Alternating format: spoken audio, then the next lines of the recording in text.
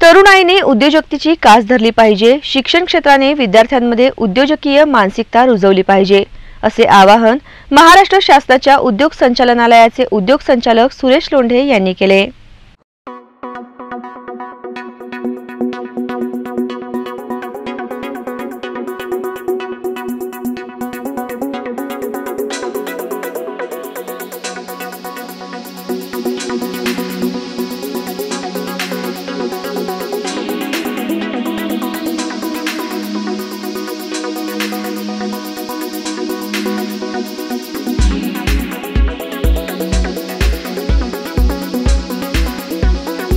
महाविद्यालयामध्ये प्रयोग 2019 या प्रकल्प प्रदर्शनाच्या उद्घाटनाप्रसंगी लोंढे बोलत होते। यावेळी व्यासपीठावर सिंहगड संस्थेचे सचिव संजय नवले, प्राचार्य डॉक्टर शंकर नवले, CR लोंढे, समन्वयक प्राध्यापक विनय जोकारे, प्राध्यापक कदीर शेख यांची उपस्थिती होती। यावेळी टॅलेंट ऑफ यूथ या द्वैमासिक पत्रिकेचं अनावरण मान्यवरांच्या हस्ते करण्यात आलं। तरुण अभियंत्यांमध्ये त्यांच्यातल्या उद्योजकाला वाव मिळण्यासाठी सर्व महाविद्यालयात उद्योजकीय कक्ष निर्माण व्हायला हवेत, असे मत संचालक सुरेश लोंढे यांनी व्यक्त केलं। म्हणजे आपण किती गरीब असावं किंवा आपण किती श्रीमंत असावं हे फक्त इथून पुढे कोण कुठल्या बॅकग्राऊंडचा आहे, कुठल्या जाती धर्माचा आहे, तो मुलगा आहे का मुलगी आहे याच्यावर ठरलं जात नाही।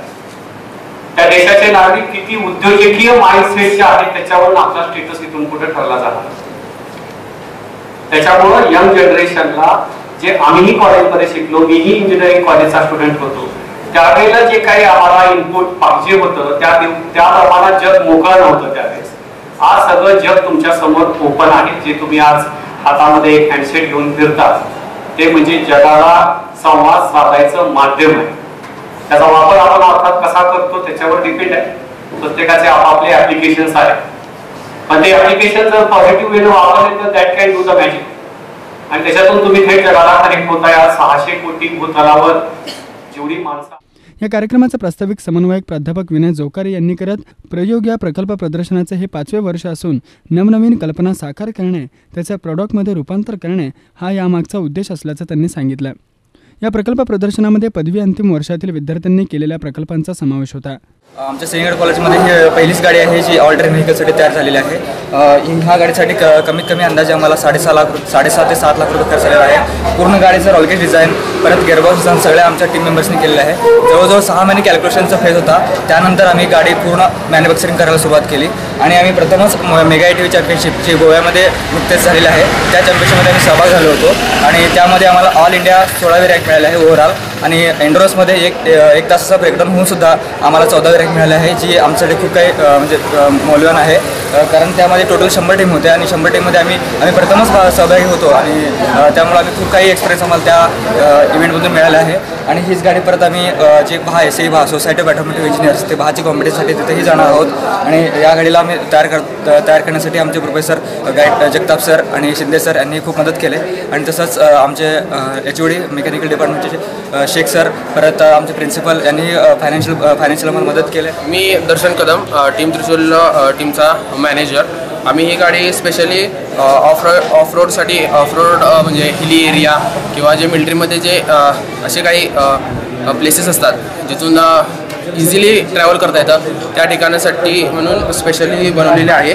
इथं CBR 250चं इंजिन यूज केलेलं आहे या गाडीला। आम्ही ही गाडी घेऊन हैदराबादला QBDC सीझन 4 म्हणून नॅशनल लेवल कॉम्पिटिशन असते। इथं 22 टीम पार्टिसिपंट असतात आणि त्यामध्ये आमचा टोटली स्टॅटिक आणि डायनॅमिक असे 2 वेगवेगळे इव्हेंट असतात। त्यामधलं आमचा टोटली मिळून ऑल इंडिया रँक 16 नंबर आलेला आहे, 16 नंबर आलेला आहे। आणि यामध्ये आम्हाला कॉलेजची भरपूर मदत झालेली आहे आणि म्हणजे वर्कशॉप यूज करायला म्हणा आणि इकॉनॉमिक्ससुद्धा थोडीशी कॉलेजकडून मदत झालेली आहे। यामध्ये आम्हाला आमचे गाईड प्रोफेसर दारे sir, HOD professor Shaikh sir आणि जगताप सरांची खूप मदत झाली। आम्ही हे डिफेन्ससाठी व्हेकल बनवलेलं आहे, अनमॅन गार्डेड व्हेकल। मग यासाठी आम्ही कशासाठी बनवलं म्हणजे जे सोल्जर आहेत ते फॉर इम्पॉर्टन्स आपल्या देशासाठी, म्हणजे यासाठी आम्ही असं व्हेकल बनवलं त्या व्हेकलमध्ये एक गन असणार, जे की जी गन म्हणजे जी व्हेकल आहे टेरिटोरियल एरियामध्ये जाणार। मग अगोदर जी कुठे एरिया आहे का नाही चेक करणार, म्हणजे लोक जर समोर कोण असतील किंवा टेररिस्ट असतील त्याला पहिला फायर करणार। मग आपले जे सोल्जर आहेत मागे उभारलेले त्यांनी आत येणार, त्यांच्यासाठी हे मेन मोठं म्हणलं तर काय आपले जे सोल्जर आहेत त्यांचं जे लाईफ आहे सेव्ह करण्यासाठी बनवलं। सर्वोत्कृष्ट प्रकल्पांना पारितोषिक देऊन सन्मानित करण्यात आलं। यातील राज्य आणि राष्ट्रीय स्तरावर एकूण 36 पारितोषिके मिळवणारा बहुउपयोगी ॲम्ब्युलन्स प्रकल्प, ड्रीप इरिगेशनद्वारे जीवामृतचा प्रकल्प, क्वाड बाईक तसेच अनेक सामाजिक, शेतीविषयक, आरोग्यविषयक समस्यांचे निराकरण करू शकणारे विविध प्रकल्प आकर्षणाचा केंद्रबिंदू ठरले। भावी अभियंत्यांकडून साकार करण्यात आलेल्या उत्कंठावर्धक प्रकल्पांना पाहण्यासाठी विद्यार्थ्यांनी मोठी गर्दी केली होती। कार्यक्रमाचं सूत्रसंचालन श्रेया शिर्के आणि सोनाली माळी यांनी तर आभार प्राध्यापक जोकर यांनी मानले।